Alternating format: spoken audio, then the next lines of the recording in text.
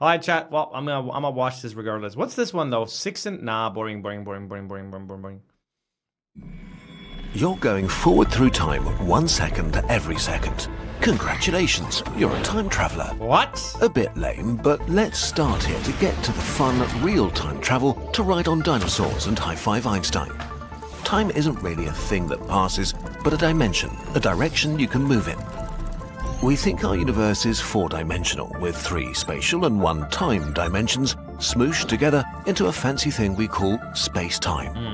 What you experience as time passing and your life happening is actually you moving through the time dimension. And this dimension is a bummer. While you can go forward, backward, left and right, up and down in the space dimensions, in time you can only go forward. You only get older, never younger. You can't make detours. But this is an illusion. You have far more control over how you move through time. To explain how this actually works, without making a maths video, we have to make a lot of physicists grumpy, so please keep in mind that we're simplifying and lying a bit. Okay, so there's a very strange rule. Everything in our universe moves at the speed of light through 4-dimensional space-time. Your speed through space-time is the sum of your separate speeds through time and space. It's impossible for you to stay still. Even if you're not moving through space dimensions, you're moving through the time dimension, blasting face first into the future. You can Guys, what are these emotes? Jesus Christ, please. Be evil. Be nice. Hey, Killpack. Cat ask, hello chat, I hope you have a great day. Oh, thanks so much, man. Thanks for the 50 months. Slow down in the time dimension by moving faster through the space dimensions, but in total, you will always move at the speed of light through space-time. If you could somehow truly stand still in space, you'd still move through time at the speed of light, and the other way round.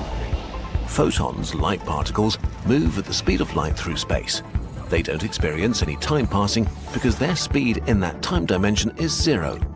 In the time dimension, they're frozen in place. If you see light on Earth, from the photon's perspective, it was just on the surface of the sun and then suddenly crashed into your eye with nothing happening in between. Remember, we're telling a science story here. In real life, things are more complicated. For one, it's impossible to truly stand still relative to space itself. You can only be standing still relative to other things in space. And you can't really define a reference frame for photons as we just did. For details, check out our sources. But now, back to our story. Okay, so everything in the universe moves at the same breathtaking speed, but this speed is split between space and time, which leads to all sorts of wacky things, and where we can see time travel happen. Real and easy time travel. When a bus drives... Do you guys believe in the hacking multiverse theory? That every decision branches off into a new universe? Past you, it's moving a little bit faster through space than you are. So, it moves slower through time than you. Or, how it's usually worded, the bus is moving slower through time relative to you. While this makes things feel like weird physics magic, it's very simple. Move faster through space, go slower in time. Move slower through space, go faster in time. And if you had another person moving way faster or slower than you, both end up traveling different distances in the time dimension. The story that's usually told to demonstrate this is to get twins. Wow, my brain hurts a tiny bit. Force one of them into a rocket against their will, shoot them through space super fast while the other twin chills on Earth. And because one twin moves very fast through space, while the other moves slowly on Earth, they move at different speeds through time. When the rocket finally gets home, they're no longer... I've heard about all of this, I just didn't understand his explanation or why that happens. Fuck, whatever. ...the same age, and the younger space twin is ready to start years of therapy for being abducted by theoretical physicists. This is the twin paradox, and it makes perfect sense within the rules of the universe. If you want to learn more about the paradoxes of time, we made a video about it. But in a nutshell, you're using time dilation, the fact that your position in time is subjective and only true for yourself. With sufficiently fast rockets, you could get as far as you want into the future. Technically, this way you could witness the end of the universe or look at the final thing that will ever happen. Cool. We also made videos about that. We should mention that there's another way to jump forward in time. If you guys had a button, you could press it right now and you instantly jumped 10 years forward in time. Would you press it? Massive objects bend space-time, causing time to go slower near them. On Earth, the effect is tiny. The gravity of our planet makes time... Would you be streaming? Oh my god, that's so sweet! That's the most adorable... I'm assuming there's an implication here. Yes? Pass 0.0000000... Maybe he meant I would press it twice if you're still streaming. I don't know. 7% slower than in deep space, far from any gravitational fields. Hardly useful for time travel, but it's a start. If you move into a really strong gravitational field, like around a black hole, the closer you get to the event horizon, the slower time passes for you. If we kidnap our twin again, they won't notice it at all. Their watch ticks as fast as it always does. But from the outside, they seem to almost stand still. Only when the twin leaves the gravitational field and comes back to Earth do they realize they time traveled. Okay, so you can time travel to the future by going fast or near a black hole. But this is pretty lame and has literally only downsides, except for people who want to sort of teleport into the future. Yep. And it makes building a gigantic human space empire super hard, because even if we develop the technology to go really super fast between stars, going on a faraway journey will always mean leaving your home as you knew it forever. Yep. But now that we know all of this, there's actually a way we could use the rules of our universe to travel backwards through time. The past is a faraway land. I've never heard about Let's this, go though. there. So you always move through space-time at the speed of light. If you go Pay fast attention now. Everyone, pay close attention. Here we go. at the speed of light.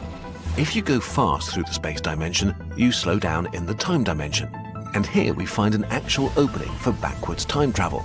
The theory of relativity, which may be the most solid scientific theory we know, does not forbid faster than light motion through space. If you move through the space dimension faster than the speed of light, superluminal, you need to move through the time dimension with negative speed. That means you go backwards through time relative to the rest of the universe into the past. Actually, scientists have been looking for superluminal particles and given them a name: tachyons. They could exist and would have wild properties like getting faster when they lose energy and, of course, traveling backwards in time. Finally, real time travel. Just like with photons, it isn't really possible to clearly define how time passes for tachyons themselves. They It depends move on how you move negatively? through space-time relative to them. But now, for the first time, some observers could actually see tachyons literally traveling backwards in time, which means they could be used to directly interact with the past. In theory, you could use them to send messages to your past self and change all sorts of things that have already happened. Can't we just assume that backward time travel will never happen? Because where are they? But I guess it depends on what you believe. Maybe it's like Harry Potter, where you can't change anything that's already happened, really. Or maybe it's like the moment you change something, that universe changes, like Dragon Ball. Or maybe, isn't there an idea that, what's that called? Lottery is actually designed by the government to identify time travelers. Stephen Hawking threw a birthday party for time travelers? Oh, I remember that. And no one showed up, right? Maybe with some tachyon-powered sci-fi future tech, you could see a star die before it was born, how they built meet the your pyramids. great-grandparents, Psyop. prevent your past self from making that one dumb mistake, win the lottery, or get eaten by Stupid dinosaurs, fucking mistakes, man. and create juicy time paradoxes that also kind of break the universe. True. Oh, what's that? Right. It seems there are things in our universe that are impossible to mix. Unfortunately, the theory of relativity specifically forbids anything that starts out traveling slower than the speed of light to reach the speed of light. What? Because moving faster through space requires energy, and the energy required to reach the speed of light is literally infinite. Even if you could gather all the energy of the universe, you couldn't accelerate Does anyone know the name of this song? It is an absolute banger. a grain of sand to the speed of light. You can get as close as you like, but you can never reach it. It is possible Richie to is move back. at the speed of light as photons do, but they always move at the speed of light. If you move superluminally, you will always move superluminally. And sadly, so far, we don't have the tiniest bit of evidence that tachyons exist. While they work on paper, So most tacky. scientists think they're not real. So for now, it seems that time travel into the past is strictly impossible, no matter how hard we try. Probably better. The past is a faraway land, and while we can look at it in pictures and movies and our memories, it's locked away. Forever. If like the government managed to get backwards time travel, I wonder what like the first thing they would do is. Outside of our reach. While this is sad, it leaves My you with mom? the most important time there is.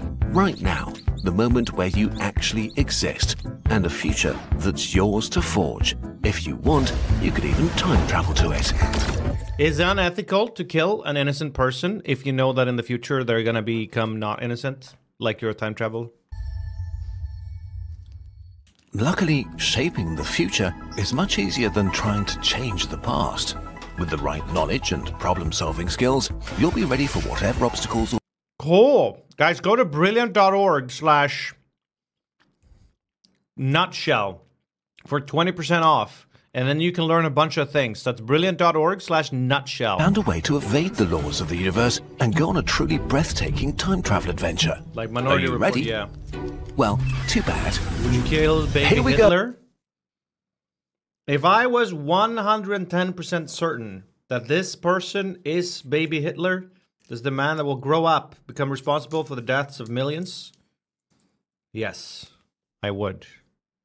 But I'd need to be 110%, like I said. Oh.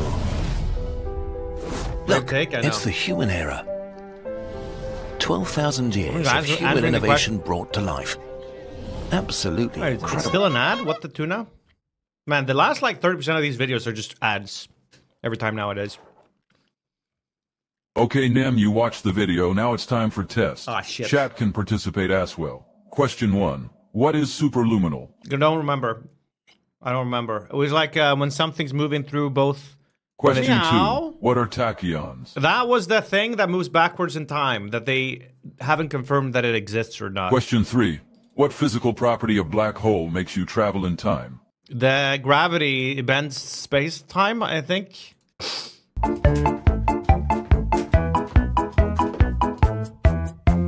Pretty good. 1 out of 3 see me after class. There's a best of internet daily notes. There's the new unusual memes. This thing looks insane.